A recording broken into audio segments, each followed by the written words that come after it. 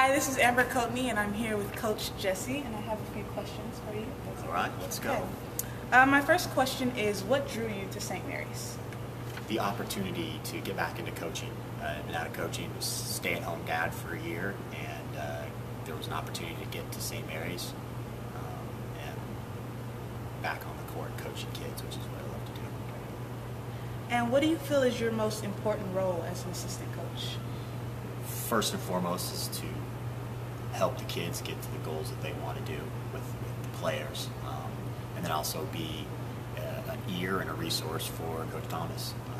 That's it. So kind of two jobs that I really enjoy and are a lot of fun. Speaking of Coach Thomas, what's the best part about working with Coach Thomas?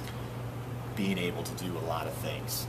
All of us, Allison, Tracy, and myself, it's such a collaborative place. Our workplace is super collaborative.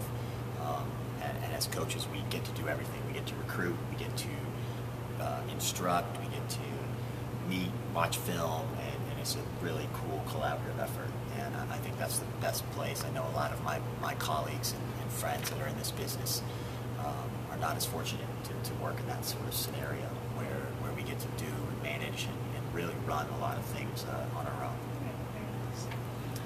If you could work with another coaching staff at St. Mary's, what sport would it be? Probably be women's soccer. Kai Edwards, learned a lot from him about recruiting.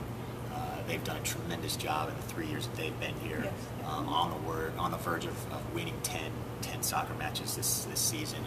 Have won 6 in a row at one point this year and beat a ranked opponent on the road. So just a lot of growth, and it's been fun to see them go. And I know a little bit about them. I get to go in and do a post-up clinic with their forwards every year, and so some of the stuff that we do basketball-wise, he has us come in and we get to do that with their forwards and strikers on posting. And, so I love the similarities of our sport, and then just Kai and our family has become pretty close friends. Very nice. Last question.